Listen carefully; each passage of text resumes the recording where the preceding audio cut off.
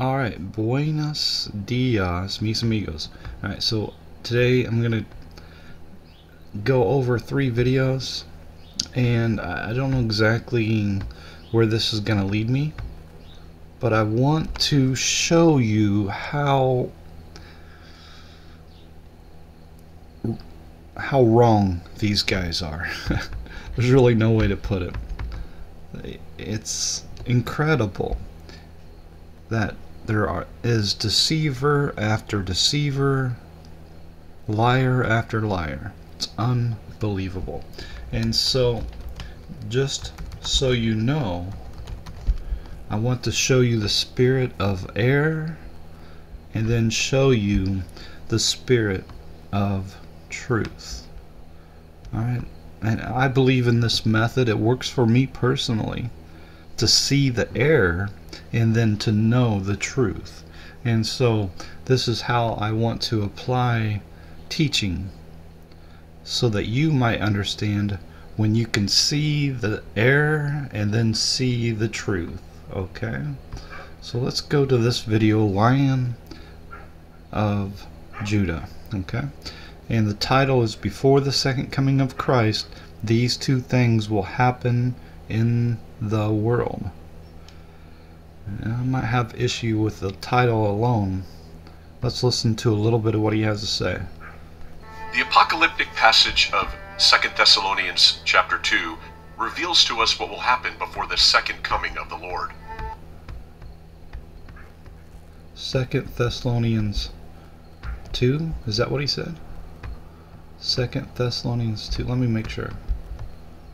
Thessalonians chapter 2 reveals to us what the apocalyptic passage of 2 Thessalonians chapter 2 reveals to us what will happen before the second coming of the Lord. 2 Thessalonians chapter 2 verses 3 through 4. Let no man deceive you by any means, for that day shall not come, except there come a falling away first, and that man of sin be revealed, the son of perdition, who opposeth and exalteth himself above all that is called God, or that is worshipped, so that he as God sitteth in the temple of God, shewing himself that he is God. The 2 Bible verses tell us that before the coming of the Lord Jesus, 2 things need to happen. 1, Paul literally said Jesus will not come until there is a great falling away in the church. 2, the man of sin, which is the Antichrist in person. The reveal of the man of sin.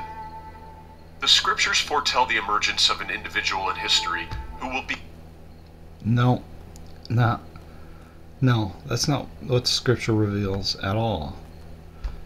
Hold on. Influenced by Satan and will bring deception to many. This person will particularly deceive those who reject the truth, utilizing deceptive miracles to mislead them. Known as the man of sin or the son of perdition, he will be a master deceiver, capable of misleading people from all walks of life, from the highest to the lowest, the educated to the uneducated, influential leaders to ordinary citizens, those with religious or secular beliefs. None will be immune to his deception. The Antichrist's activities will be shrouded in mystery, fueled by the hidden power of Satan, and accompanied by counterfeit miracles, false signs, and deceitful wonders. Alright, so that is true, with the one exception. This is not an individual. It's not some little kid born with a tattoo on his head. Alright? It is... Here, let's do it this way. Let me just show you. I'm not sure if I'll go further, but this is important. If you want to understand, the Bible, really, it's important to know the Bible, right? So this verse here, who opposes and exalts himself above all that is called God or that is worshipped, so that he, as God, sitteth in the temple of God, showing himself that he is God. This parallels what we read in the book of Daniel. Alright? I gotta think about it. Oh, here we go. Alright, so let's go to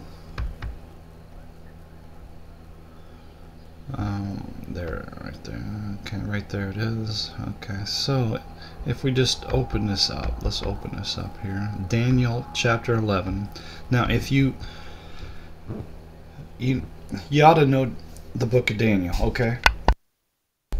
Daniel's got 12 chapters. Takes about 5 minutes to. If you're slow like me, it takes about 5 minutes a chapter. So you can read the whole entire book in an hour.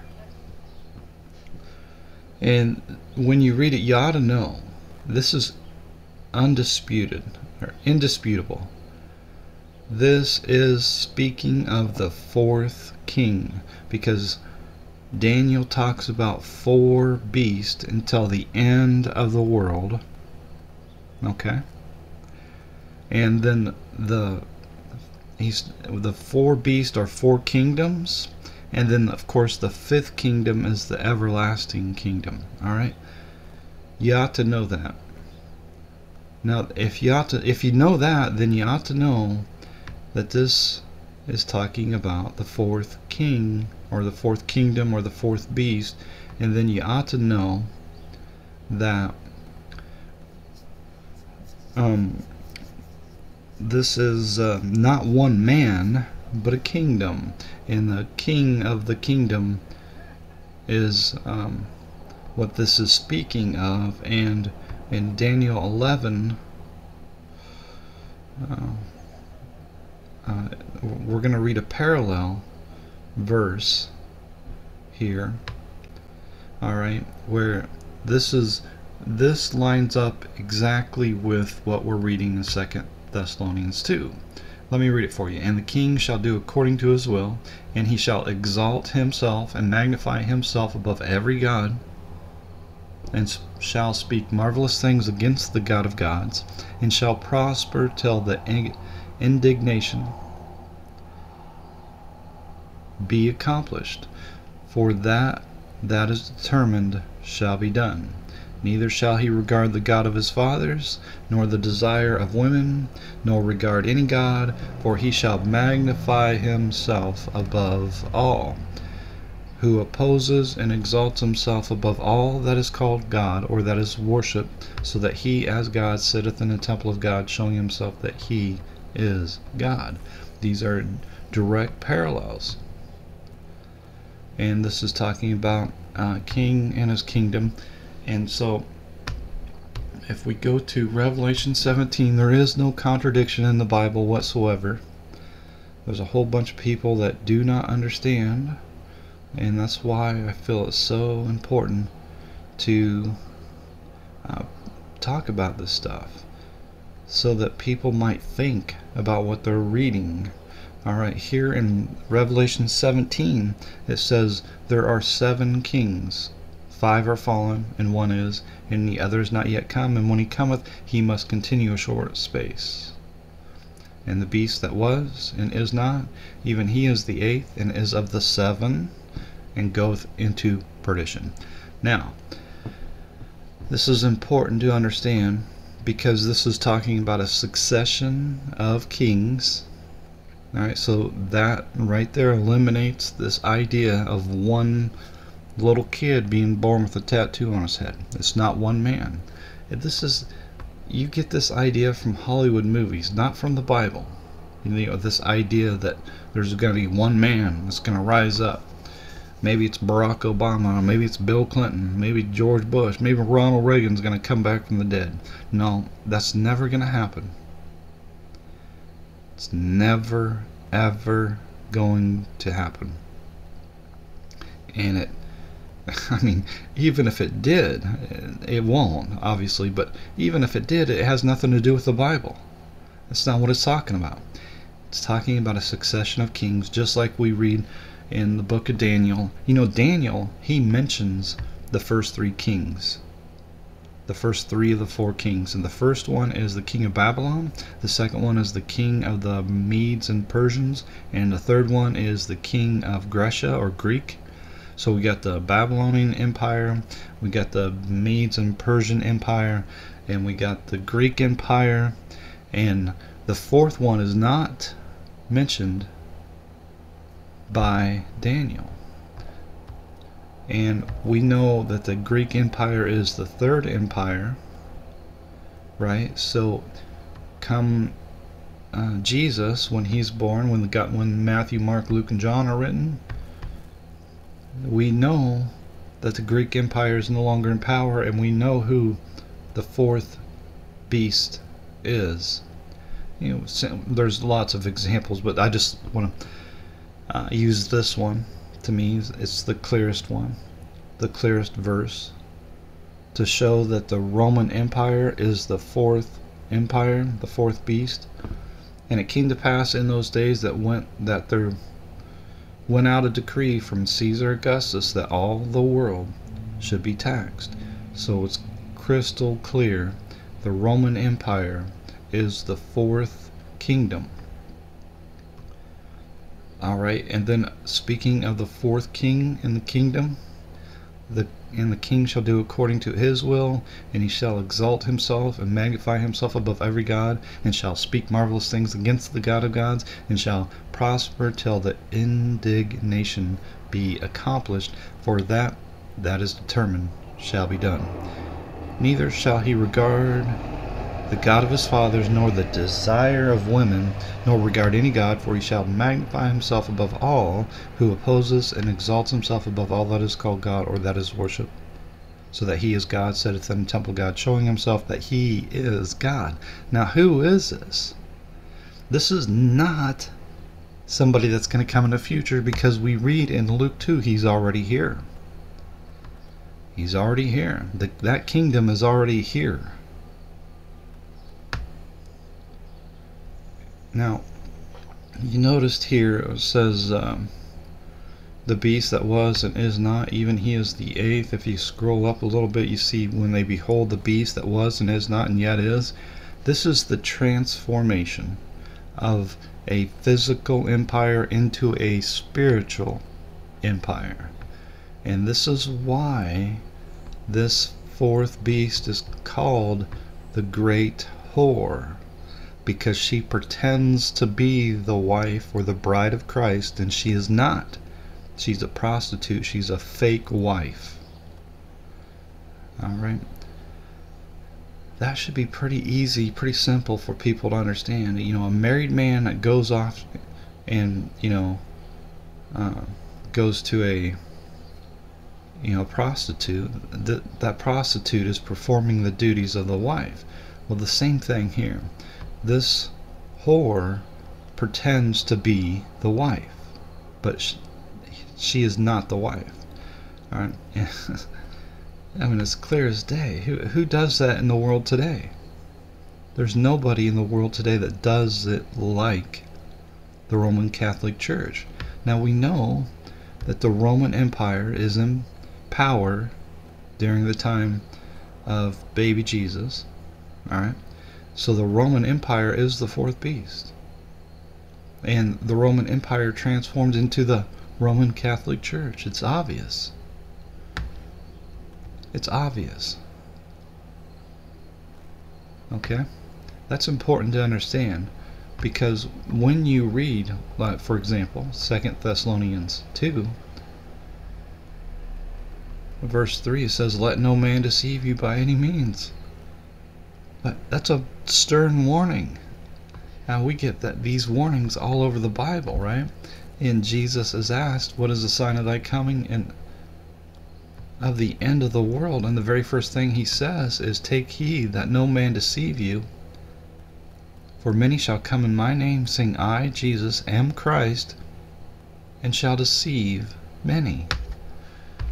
And we get warnings all over the Bible about evil men and seducers waxing worse and worse, deceiving and being deceived. I mean, it's all throughout the Bible, right? Matthew 14, verse 12. "Because iniquity shall abound, the love of many shall wax cold." Right? "Let no man deceive you by any means, for that day shall not come, except there come a falling away first, and that man of sin be revealed, the son of perdition." Alright, so at this time when this is written, the transformation from the physical empire into the spiritual empire, speaking of the Roman Empire, had not yet occurred, but it was going to occur. We were warned of it, and the book of Revelation speaks a lot about it. Alright, but it's happened, and why has it happened? It's because of the falling away. There are fewer and fewer people that are saved, and the only way that the Antichrist can gain in power is if people don't recognize who he is, and that's exactly what's going on today. Alright, now I've showed this, I gotta show it every time. I think it gets lost. It doesn't get talked about enough for sure, but in Luke chapter 18, there's a great question being asked here. I tell you that he will avenge them speedily. Nevertheless, when the Son of Man cometh, shall he find faith on the earth? Right?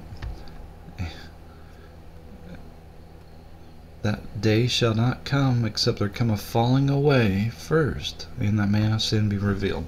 So there's going to be fewer and fewer and fewer people that are saved. And if God were to let things play out, there would come a point where there would be nobody saved. Right? But for the elect's sake, is it not here? I don't remember. But for the elect's sake, those days shall be shortened. I think it's in Matthew and Mark, specifically written that way, where it says, in Matthew 24, where it says, except those days be shortened, there should no flesh be saved, but for the elect's sake those days shall be shortened. And why? It's because there are so few people saved that if God let things play out, there would be nobody saved, except there come a falling away first. Right? That day shall not come except there come a falling away first. So we're in decline. We're in spiritual decline as a people here living on the earth. Right? And it's leading to a point to where there would be nobody saved. Is that clear? Because once you understand that, then all of this makes sense, doesn't it? Right? And then who opposes himself? Who opposes and exalts himself above all that is called God? Well, I mean, a guy calls himself the Holy Father, and you don't think he's exalting himself? You don't think he's showing himself that he is God? He calls himself the representative of Jesus on earth? You're blind. Yeah, there's something wrong with your heart if you can't see it. Now, if you're a new believer and you're trying to learn, I get it. But if you've been, if you've been to, if you've been around for a while, you ought to be able to see it, really. I don't know. Maybe I'm being too strong. But it's crystal clear. Just open your eyes and look and see and believe what you read in the Bible. Believe what you read in the Bible. Believe the Word of God. Why would you want to lean on men for understanding when nobody has greater understanding than the Lord God who writes the Bible? Right? God, this is, again, this is from God. This is not man's version. This is directly from God. Now, so that's important to understand. And so it's not my point here is it's not a child born with a tattoo on his head. The Bible is very clear. So Daniel speaks of the 4 kings, or the 4 kingdoms until the end of the world.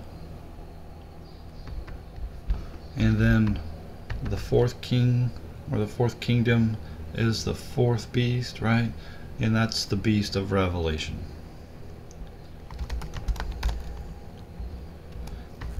And just so you know that I'm not making this up, Daniel 7 verse 17, these great beasts which are four kings which shall arise out of the earth. And he names them and everything. Alright, let's continue. The source of the Antichrist's deceptive power lies in the depths of hell, as he is energized by the god of deception himself. This dark force will grant him the ability to carry out his deceitful agenda. Yeah, so that's true. So the beast gets his power from Satan.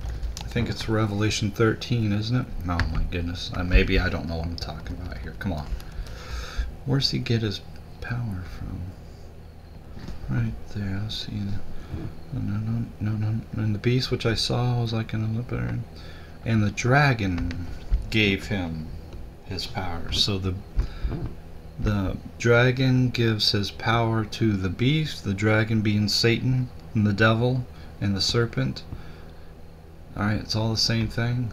So the beast, which is the Roman Catholic Church, gets its power from Satan. The scripture is clear. And you think about Genesis chapter 3 verse 1, where it says, now the serpent was more subtle than any creature that the Lord God had made, right? And what's he do? What's the very first thing he does? He gets Eve to doubt the Word of God. And so what is the Roman Catholic Church doing today? It's getting people to doubt the Word of God. All these modern versions in the English language today are translated from Vatican texts, every single one of them, and they do so, and they change it just enough to abide by copyright laws so that they can make money. And the root of all evil is the love of money. Everything lines up, man. It's incredible. Alright, so I'm not sure if there's more. Leading multitudes astray and causing great confusion and spiritual harm. He will exploit the weaknesses and vulnerabilities of humanity, appealing to their desires and preying on their lack of discernment. Yeah, right. So this is true, except this should be a video or image of the Pope. It's not going to be, what is this, a politician in your mind? If you had read Revelation 17, you would have known that the Pope reigns over all the presidents, all the kings of the earth. All roads lead to Rome. I'm not sure there was any more I wanted to share on this one. Let's move on. Alright, so I want to talk about the DLM Christian lifestyle. And the title of this video is What Will Happen at the End Times, the Second Coming of Jesus. And so, let's see here. Everyone will see Jesus. That's right. And so that's a monumental event. It's the great day of the Lord. It is Judgment Day. The second coming of our Lord is when we are raptured. All right, very simple, straightforward stuff. All right, so by his own admission, I'm running through this because I got a point to make here, but by his own words, he says that when Jesus comes in the clouds, that there is judgment on all unbelievers. And he's right. He's absolutely right. I mean, that's the Bible. This is from Genesis to Revelation. It's all throughout the Bible. When Jesus comes in the clouds of heaven, it is the end of the world. It is Judgment Day. It is the harvest. It is the separating of the sheep and the goat and the wheat and the tares. Right, it's Judgment Day. No question about it. Now, Okay, so he talks about the Battle of Armageddon again. It's interesting to me. It just is. And I don't know why exactly, but it's just fascinating and interesting. You got movies and you got books and you got all this and all that over one word in the Bible.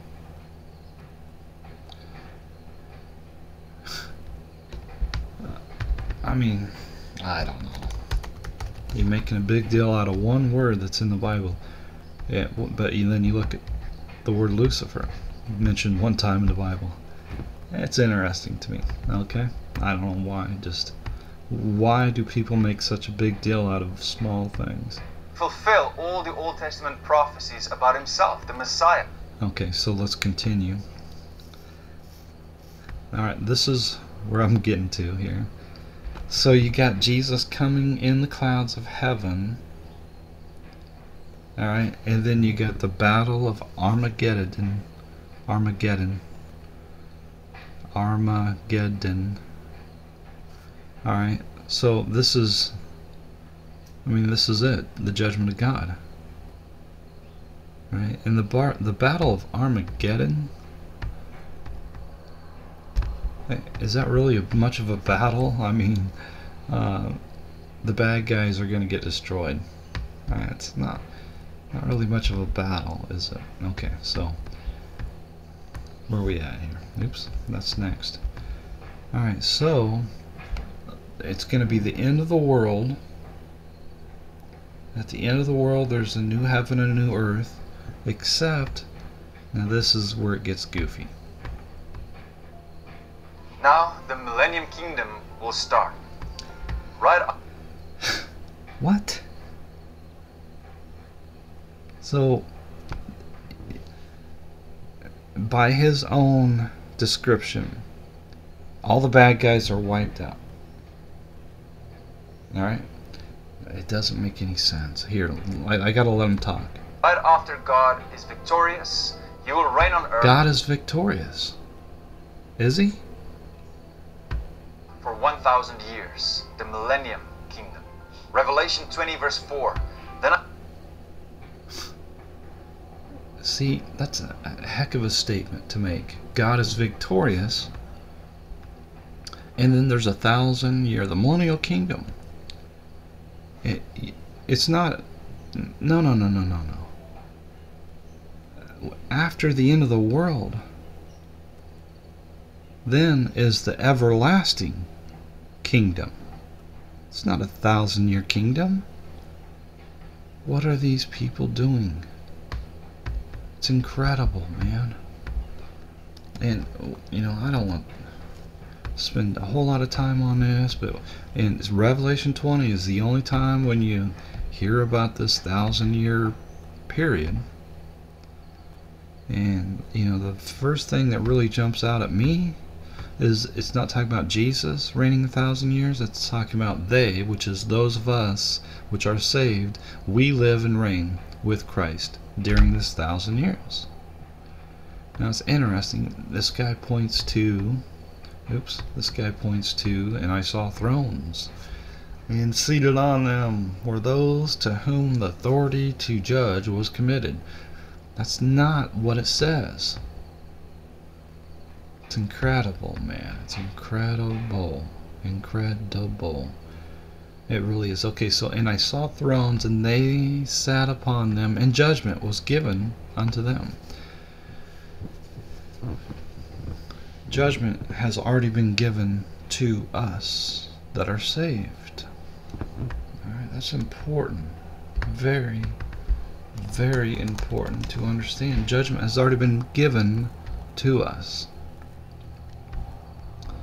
Judgment has already been given to us.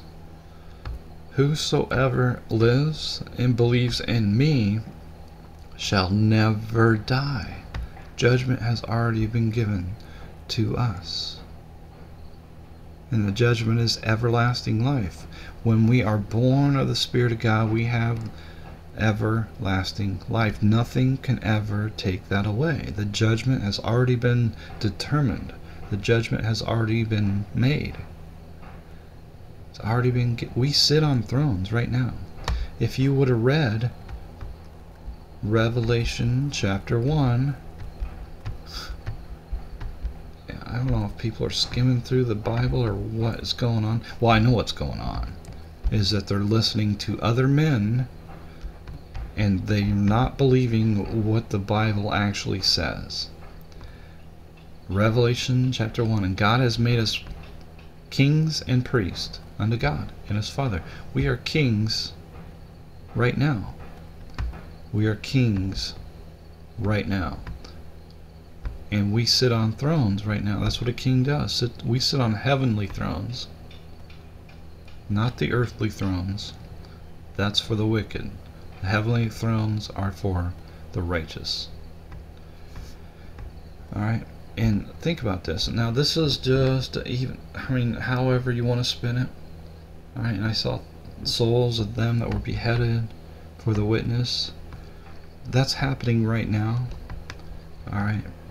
One thing you can't do is say that this is going to happen after the 1,000 years. Alright. It doesn't work. And I'm not sure if anybody teaches that. And I saw thrones of them that were beheaded. I'm sorry, and I saw souls of them that were beheaded for the witness of Jesus and for the word of God, which had not worshipped the beast, neither his image, neither received the mark in his forehead or in their hands. And they lived and reigned with Christ 1,000 years. So this is going on during this 1,000 years. And of course, I want to show you that the idea that only people with no heads are going to be living during this, that's stupid. Alright, it's just stupid.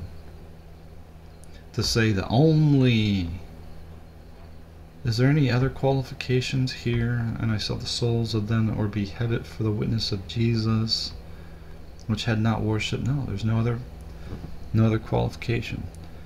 So, and I've heard it, maybe you haven't. I've heard people suggest that only these people will be living in this 1,000 years after Jesus returns. Okay, I mean, it's just about as stupid as it gets, but I've heard it. And so that for 1,000 years, apparently there's going to be zombies walking around without a head. Alright, so it doesn't make any sense at all. No matter how you spin it, there's only one way to interpret this, and that is we are in this 1,000 years right now. Alright, but the rest of the dead will live not again until the 1,000 years were finished. This is the first resurrection.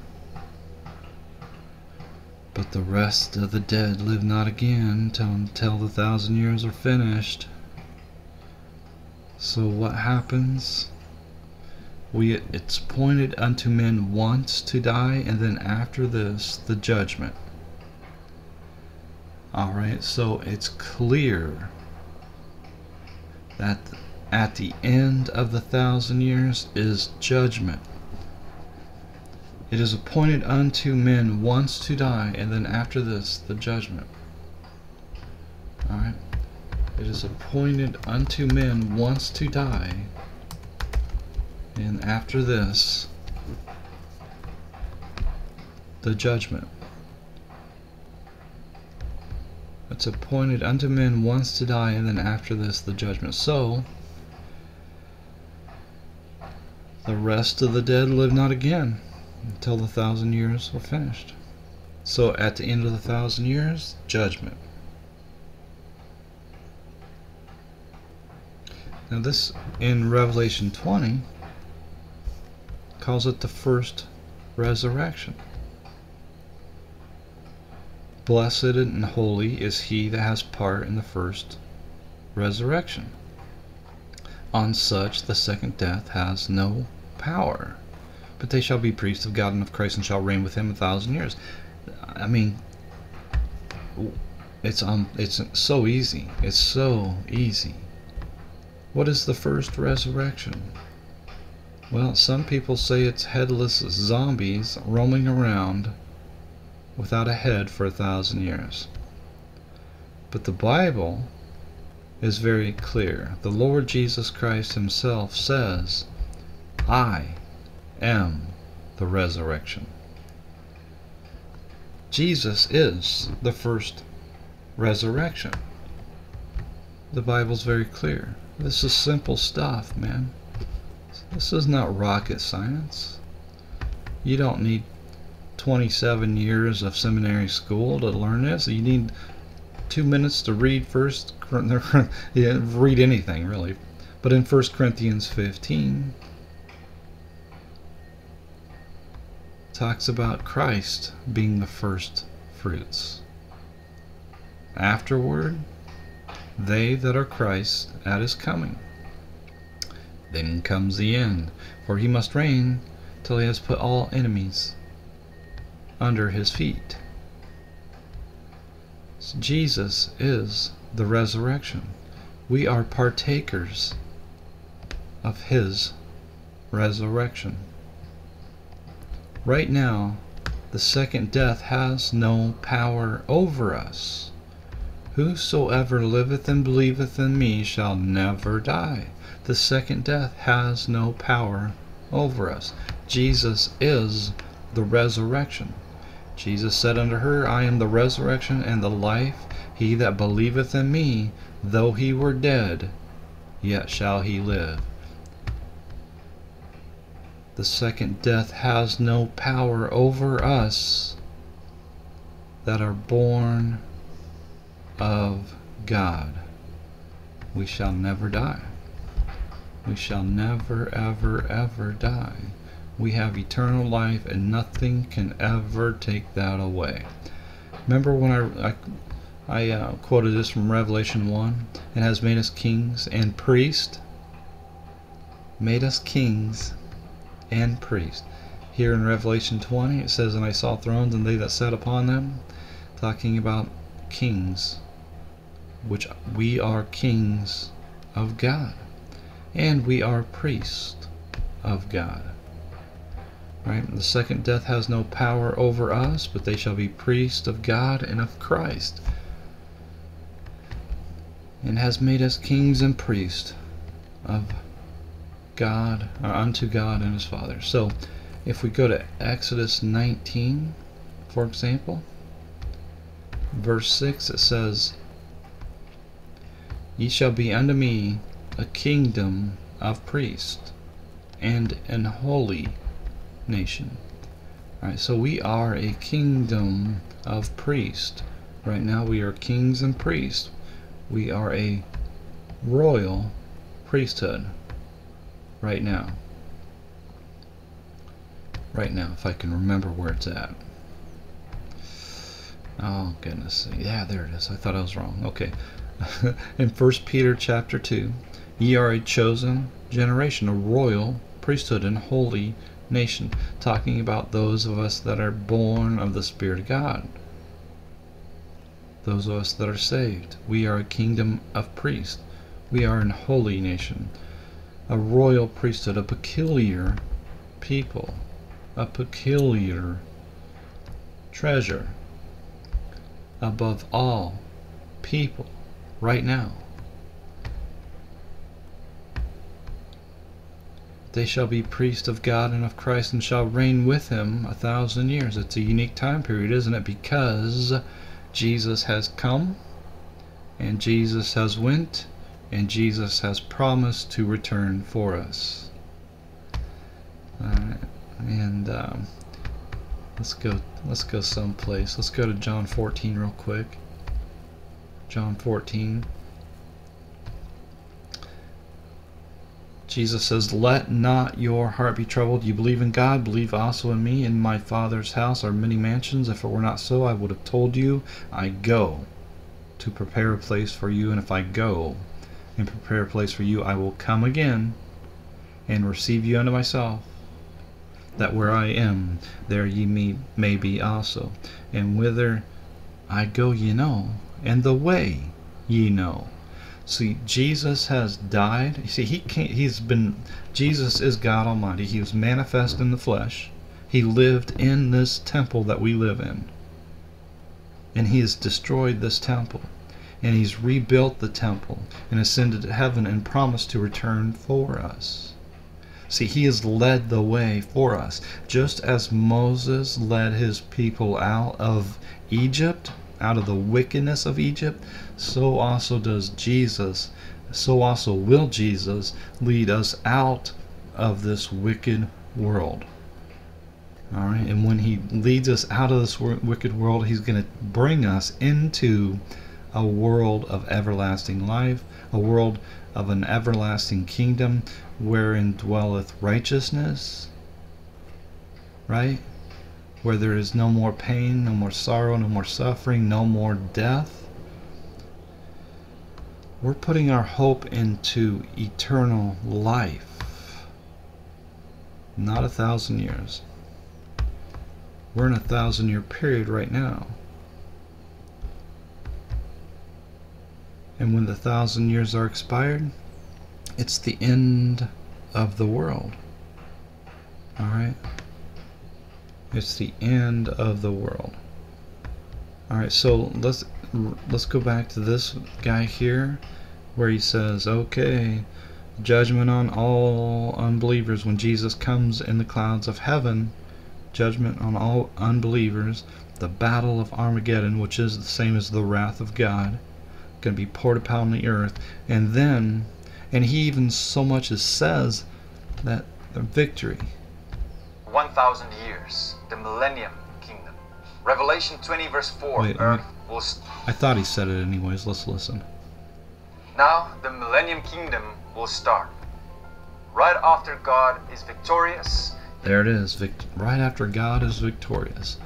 Alright, in 1 Corinthians 15, when Jesus comes in clouds of heaven, we are transformed into our glorified bodies. We are changed from corruptible into incorruption, from mortal into immortality. Then shall be brought to pass the saying that is written, death is swallowed up in victory. Right? So death is swallowed up in victory. Hallelujah. All those things are now put behind us. Here's the problem. He now says there's 1,000 years coming. He will reign on earth for 1,000 years. No, that's not what the Bible says. First of all, I mean, I guess he doesn't believe Luke chapter 1 verse 33 when it says, he shall reign over the house of Jacob forever, and of his kingdom there shall be no end. It's not 1,000 years, fellas. It's eternal. It's forever. Alright, so this guy has, by his own words, he says that everybody gonna see Jesus. The judgment is made, and the wrath of God is poured upon all the unbelievers, and then 1,000 years, and then after the 1,000 years, as the Bible says. Let's see. Where are we at here? And then when the 1,000 years are expired, then Satan goes out to gather his people. Well, wait a second. All the unbelievers have already been judged. The judgment for all the unbelievers has already been they've already been judged. And the wrath of God has already been poured upon the earth.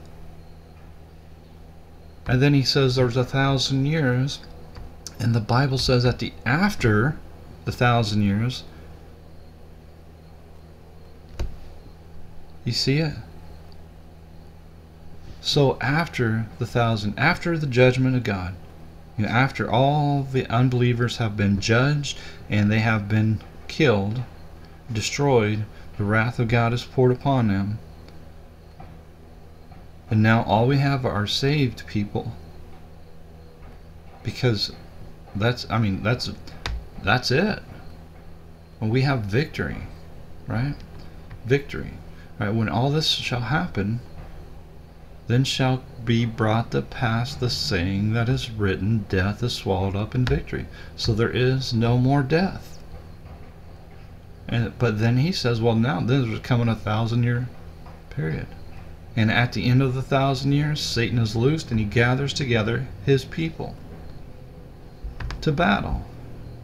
Well, wait a second. All that is left are saved people. There is no more death. The death is swallowed up in victory. And here you got Satan being loosed, and then you got him gathering together his people, and then you got fire coming down from God out of heaven and devouring them. Boy, that already happened. Why would it happen again? All the unsaved people are killed, and then they're killed again?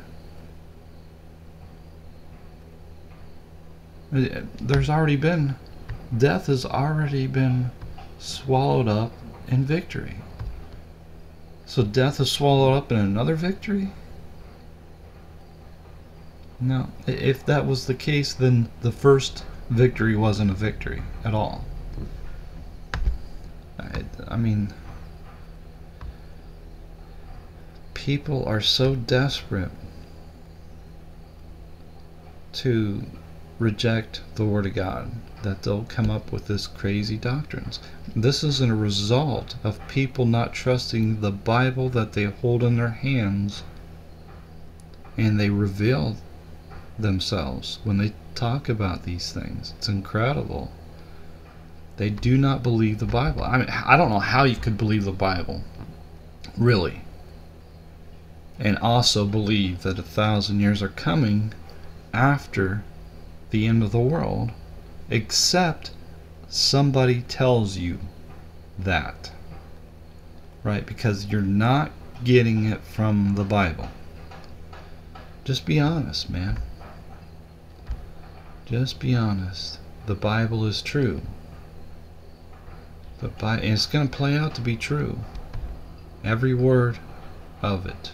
Every word of the King James Bible is going to be proven to be absolutely true on that day when Jesus comes in the clouds of heaven. Alright, so let's go here. I'm not sure what this is about here. Oh, this is more nonsense, but I'll try to keep this short, okay? Hold on to your seats. The moment we've all been waiting for is just around the corner. The second coming is about to happen. What does this impending event mean for our world? How will it reshape our lives and beliefs? The rapture is a belief among some Christians, especially in the United States. What? You mean there are Christians that don't believe that we're going to be transformed into our glorified bodies? They don't believe in a moment, in the twinkling of an eye, at the last trump, for the trumpet shall sound, and the dead shall be raised incorruptible, and we shall be changed. For this corruptible must put on incorruption, and this mortal shall put on immortality. So when this happens, then shall be brought to pass the saying that is written, death is swallowed up in victory. Yeah, some Christians don't believe that? Well, what are you talking about, man? In Matthew 24, Jesus says that there shall be a sign in heaven. There shall be a sign of the Son of Man in heaven, and the angels shall gather together his elect. Well, some Christians don't believe that. What kind of Christian doesn't believe that? That's an astonishing statement to make. Unless, of course, they're not really Christian. They think that at the end of the world, all the dead Christian believers will come back to life. Then those who are still alive will... Yeah, right. So when the angels gathered together his elect, that would include the living and the dead, wouldn't it? Alright, it's pretty simple stuff. I mean, really, isn't it? In Daniel chapter 12, if I can find Daniel, there he is. In chapter 12, many of them that sleep in the dust of the earth shall awake, some to everlasting life, and some to shame and everlasting contempt. This is the end of the world, right? I will join them. and they will all go up to meet Jesus in the sky. All the saved people, that's true. 1 Thessalonians 4, 1 Corinthians 15, Matthew 24, Mark 13, Luke 21, all throughout the Bible.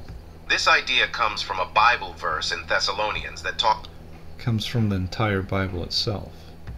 talks about being snatched away. Oh, there we go. There we go. Talks about being snatched. Snatched away. Gonna be snatched. Gonna be snatched away, fellas. And he shall snatch on the right hand and be hungry. Yeah, that's not what he's talking about, is it? That's not what he's talking about. Shall be snatched away. Shall be snatched. What is he talking about? What is he talking about here? Snatched. Shall be snatched.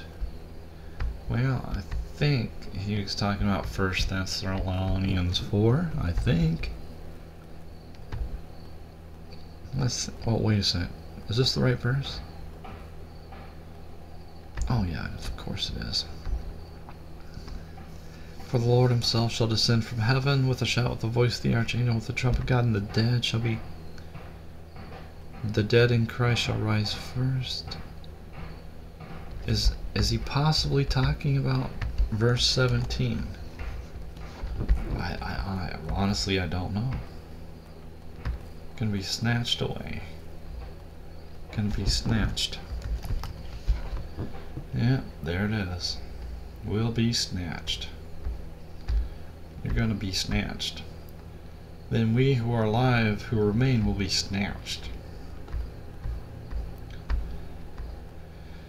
NTEOJB, the voice, and the WIC. Gonna be snatched. Alright, I mean, that's just interesting to me. Snatched. That's not what it says. Why would you change that? Is there something complicated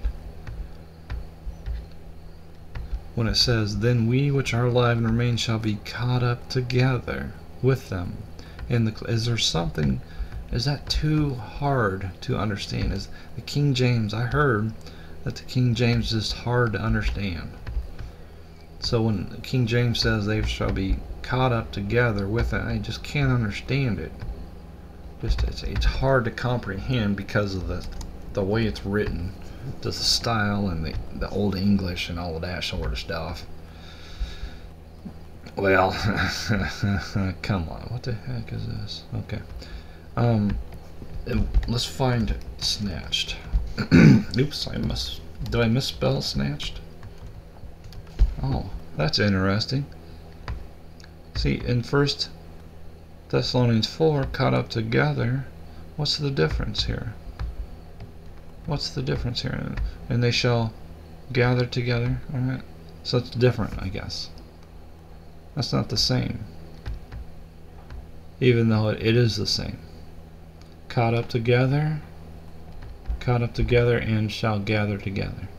Caught up together and gather together. It's the same thing. Alright, I'm making a big deal out of a small thing. Okay.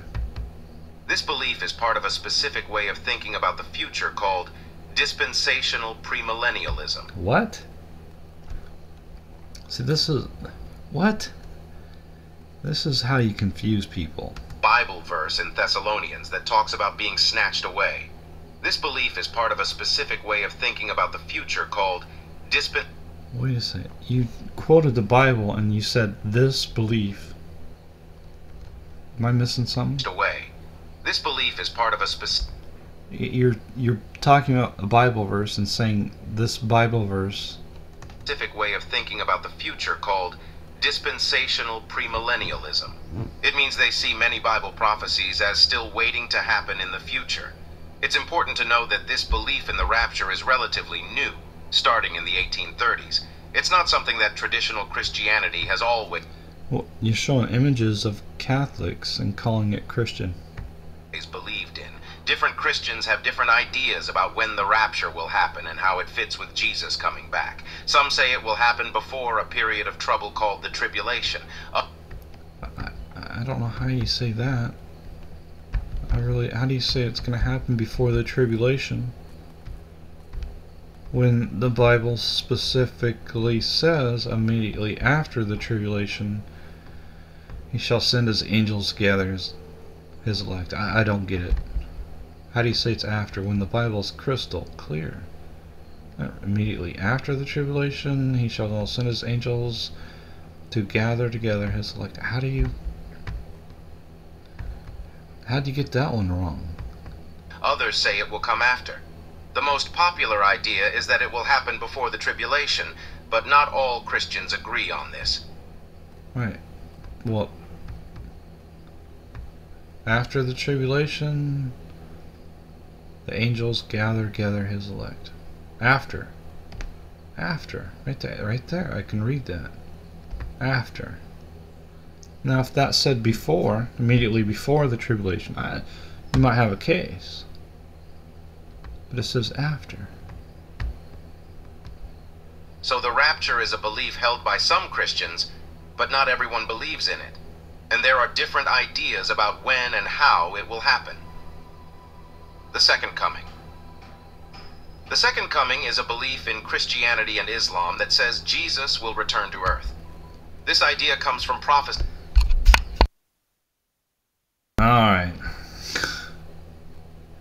Alright, okay.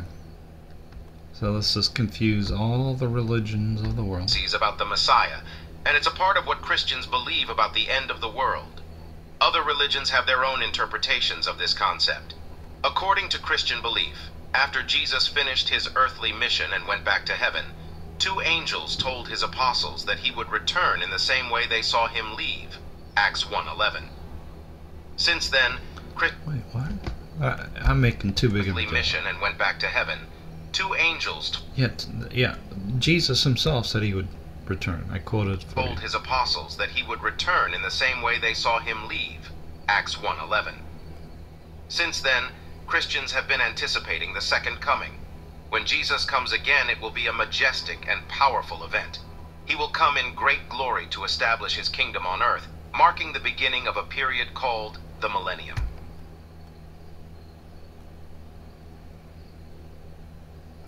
No, that's not possible. It's not possible. Okay, so for example, Jesus comes in the clouds of heaven and they gather together his elect, right? And when they gather together the elect, that is when we are changed in a moment of time.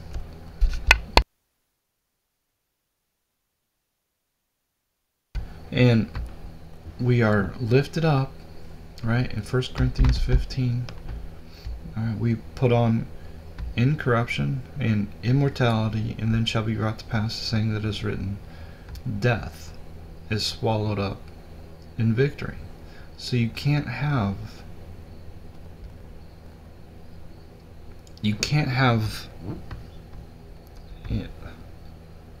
this idea that there's 1,000 years after Jesus returns. You can't.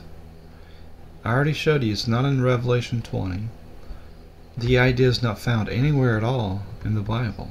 When Jesus comes, it's the end of the world. And this is all throughout the Bible. In Matthew 13, Jesus gives us the parable of the wheat and the tares, and he calls the harvest the end of the world. Alright, this is when there's that separation of wheat and tares, the separation of the sheep and the goat. Right, the wheat are gathered in his barn, and the tares are bound in bundles and burned. It's the end of the world. Alright, and Joel chapter 2, this is interesting. Joel chapter 2, it gives us a description of the end of the world. Blow ye the trumpet in Zion, and sound an alarm in my holy mountain. Let all the inhabitants of the land tremble. For the day of the Lord cometh, for it is nigh at hand, a day of darkness and of gloominess, a day of clouds and of thick darkness. As the morning spread upon the mountains, a great people and a strong, there has not been ever the like, neither shall be any more after it, even to the years of many generations. A fire devours before them, and behind them a flame burneth. The land is as the Garden of Eden before them, and behind them a desolate wilderness, and nothing shall escape them. The appearance of them is as the appearance of horses, and as horsemen so shall they run. Like the noise of chariots on the tops of the mountains shall they leap, like the noise of a flame of fire that devours the stubble, as a strong people set in battle array. Before their face the people shall be much pained. All the faces shall gather blackness. They shall run like mighty men, they shall climb like the wall. They shall climb the wall like men of war, and they shall march every one on his ways. And they shall not break their ranks, neither shall one thrust another. They shall walk every one in his path, and when they fall upon the sword, they shall not be wounded. They shall run to and fro in the city, they shall run upon the wall, they shall climb up upon the houses, they shall enter in at the windows like a thief. The earth shall quake before them, the heavens shall tremble, the sun and the moon shall be dark, and the stars shall withdraw their shining. And the Lord shall utter his voice before his army. For his camp is very great, for he is strong that executes his word.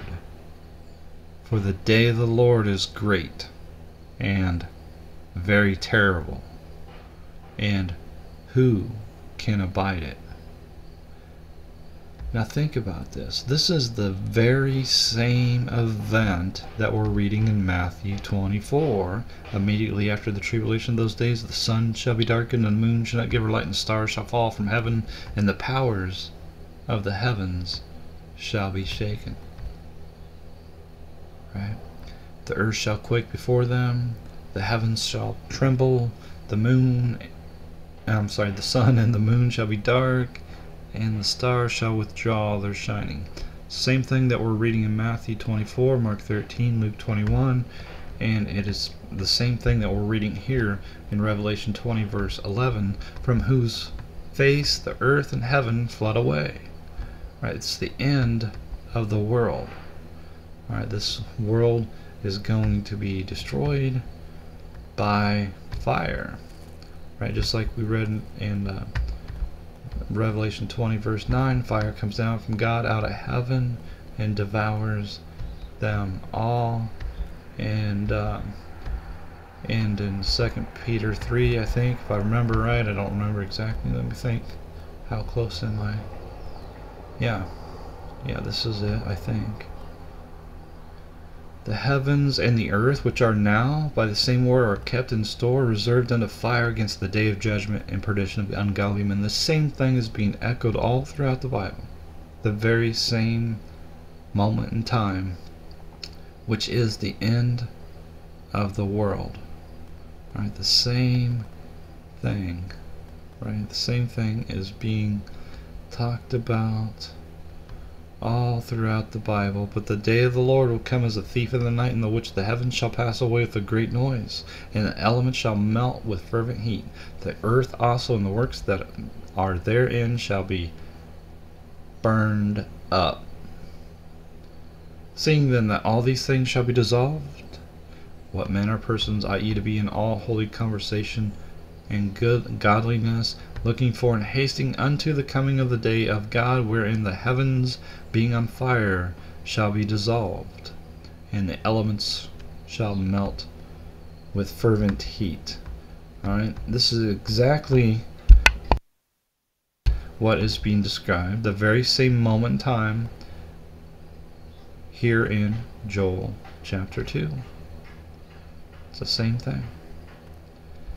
It's told a little different way. to give us an understanding when we connect all the dots and we read all these things, we find all these things, we read it and believe it. It gives us a better understanding of what is to come. Right? Here, before their face, the people shall be much pained. All faces shall gather blackness. Right? All the earth shall mourn. Right? All the earth shall mourn. Oops. All the earth shall mourn, right? Okay. All the earth shall mourn. Just like what we read in Matthew 24, Mark 13, Luke 21 says, men's heart shall fail them for fear, because they know it's the end of the world. For the day of the Lord is great for us, right? But for the unsaved, it's very terrible. Alright, so it's important to be on the right side of this thing, and it's as important when you're teaching this stuff. Alright, it's very, very important to teach people so that they know that the end of the world is coming, and when the end of the world comes, there is no more opportunity to be saved. Their opportunity to be saved is right now. It's today. If they put it off another day, it might be too late, man. And we're going to look back and think, wow, I wish I would have done more. I wish I could have done more. And sometimes there's just nothing you can do. But the last thing in the world you want to do is tell the unsaved that they can wait. You never want to do that. Never, ever do that. That's cruel. It's inhumane. It's evil. It's wicked. Cannot wait. There is not 1,000 extra years that they have to believe in Jesus. That's not ever going to happen. Jesus comes today. What are you going to tell Jesus? That Jesus got it wrong? Just look, believe the Bible. Read the Bible. The Bible is very, very straightforward, very simple. Tells us the same thing over and over and over and over. And we really have no excuse for not seeing this properly. Alright. Okay. So, I think that's it. I think that's it. When Jesus comes in clouds of heaven, we are changed, and then shall be brought to pass the saying that is written, death is swallowed up in victory. And of course, when all that is finished, then behold a new heavens and a new earth, right? And I saw a new heaven and a new earth. 2 Peter chapter 3. Nevertheless, we, according to his promise, look for a new heavens and a new earth, wherein dwelleth righteousness. Right? No more pain, no more sorrow, no more suffering, and no more death. Right? Alright, so that's it. I just want to share that stuff with you. It's incredible to me that there are so many people who are ignorant. They're liars because they believed somebody that was a liar, and they don't trust the Bible that they hold in their hands. And I'm not even sure this is vaguely Christian at all. This could be Mormon for all I know. I don't know. This guy here, he could be a Catholic. I don't know. He's got it wrong. Why can't he see it? Why is he blind? What is he teaching? It's like he's teaching another religion. I mean, what he says doesn't even make sense, man. You've got Jesus coming in the clouds of heaven. You got judgment of unbelievers. You got the wrath of God being poured out. And then, what? 1,000 years? What? Another final battle? So this wasn't the final battle? There's another final, but he can't connect the dots, man. He can't connect the dots. He wants so desperately for Nicolas Cage to be his hero. He so desperately wants to believe in Hollywood movies that he'll ignore common sense. Just put that on the back burner. Just put it aside. Willingly put it aside and ignore logic of any kind. Just so he can fit this idea that Nicolas Cage is a hero. I mean, I don't know. You just don't want to believe the Bible. Just do not. Just Nicolas Cage. You got to believe in Nicolas Cage. He's our hero. I saw it on TV. You just got to ignore the Word of God and just try to fit this stuff in with Nicolas Cage in the movie they call The Left Behind. It's incredible. It's preacher after preacher. And I was gonna show I don't know if I saw a clip of it anywhere. Maybe it was at the beginning of this one. Maybe it was the beginning of this one. I don't know. Whereas things were blowing up and all that sort of stuff, right? Doesn't matter. Alright, who cares? There we go. Right there we got fires and things blowing up and all that sort of stuff. That's not the sign of the end of the world. The sign of the end of the world is all the deception. Evil men and seducers shall wax worse and worse. The love of many shall wax worse. Right? Many deceivers shall come in the world. Right? It's the deception. And Jesus asks a great question. He says, nevertheless, when the Son of Man cometh, shall he find faith on the earth?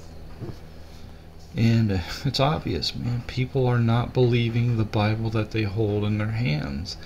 Desperately want to believe Nicolas Cage, man. He's our superhero. Well, these guys are going to find out different. Alright, and so that's what I want to do. I want you to believe the Bible that you hold in your hands because it is directly from God. I want you to have absolute faith in the Word of God because it's going to play out to be absolutely true.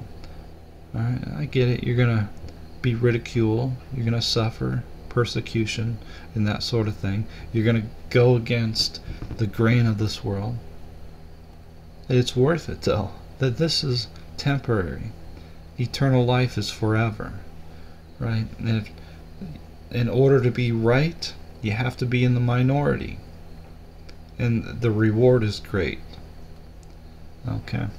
And I'll just end it on this. I appreciate all these comments. I want to encourage people to share their comments and present questions, even if they don't believe the question they are asking, the view that they're asking. Just to challenge me, and to, this will help me and you both learn, right? So I appreciate all these comments, and to keep them coming, and have peace knowing that God is true.